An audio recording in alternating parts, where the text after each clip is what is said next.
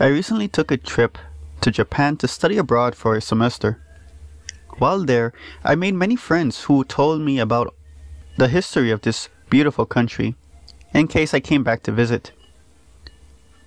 One thing to know about Japan is that its advanced technology and cutesy anime characters almost wholly cover up the horrors lurking in the shadows. Unfortunately, I had a painful, terrifying experience with said horrors, which is the whole point of this post.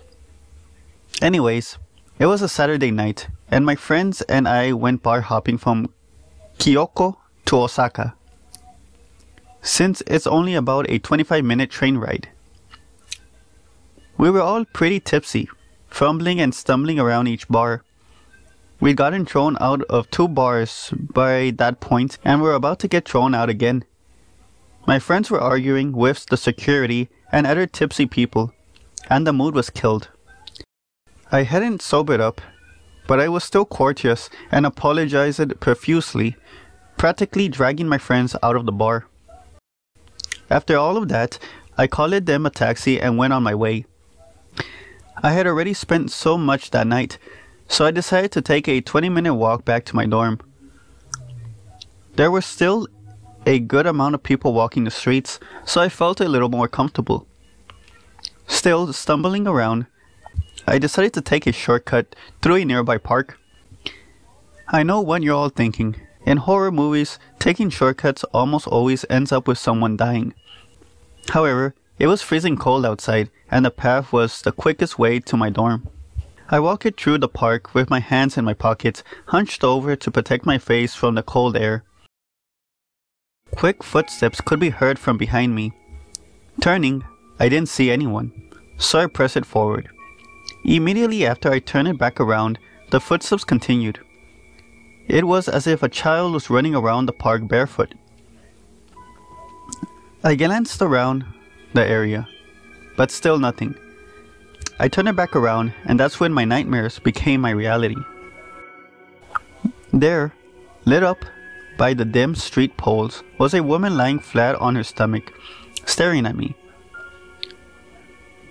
From what I could see, the woman's hair was unkempt and all over the place. I squinted before shouting, "Hello?"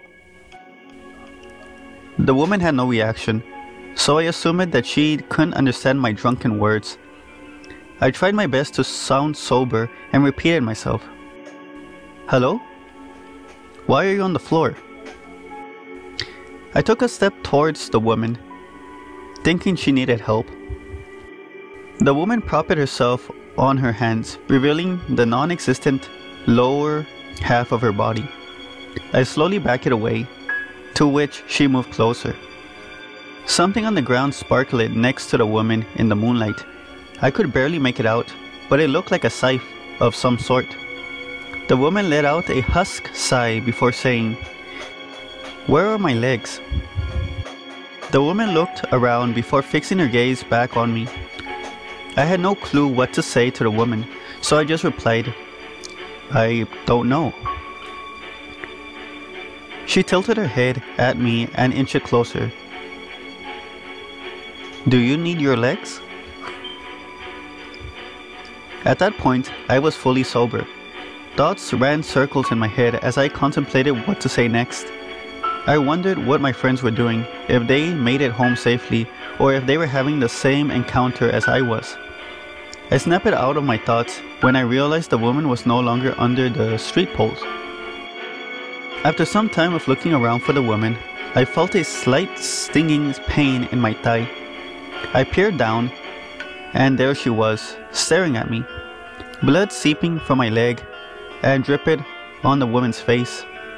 Analyzing the woman, I noticed that she seemed to be a teenager, as she wore a school uniform. In her hand was the scythe from earlier. I put 2 and 2 together and realized that she had just cut me.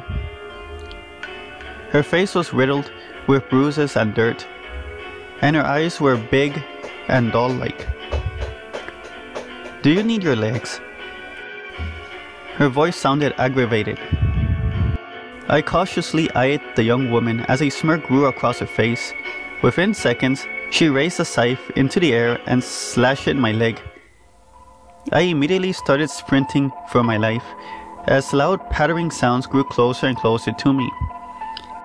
Exiting the park, I turned a sharp corner, hoping to distance myself from the girl. The little path took me back to the main streets of Osaka, but it was completely dead. No one was on the roads like previously, and all the surrounding billboards and lights were off. I glanced behind me, only to see the girl using her hands to get closer to me. My legs ached as I grew tired.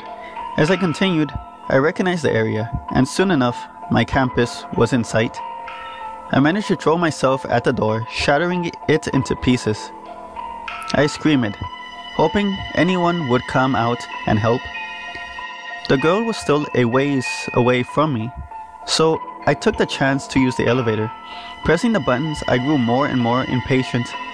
When the door opened, I saw my dorm mate staring at me in confusion. "I thought you were going out." But before she could finish her sentence, I shoved her and got in the elevator, pressing all of the buttons. She glanced around until her eyes fell on the girl, who smirked back at her as the door closed. At this point, the adrenaline had died, and I collapsed into my friend's arms. I sobbed into her shoulder as her grip on me tightened. Who the hell was that? And why was she missing her legs? My breathing hitched as the elevator stopped on the highest floor. We got out and met up with the floor's assistant, who guided us to the infirmary to wrap the wounds on my body. "You've met the Teke," the assistant said in a soft voice. Supposedly, the young girl had fallen onto a railway line, where her body was cut in half by an oncoming train. It's told that she wanders around cities in search of her legs and will approach people. She asks them questions about her legs, and depending on their answer, she'll either leave them alone or chase them, cut them in half and take their legs. I learned that I was one of the few people that managed to escape from her. I have since left Japan and returned back to my hometown with my family.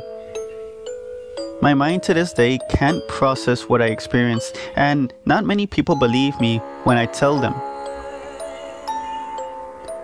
I know what I saw, and I have the scars to prove it. You can choose to believe it or not, but I just want to put this out there in hopes that someone else has had a similar encounter.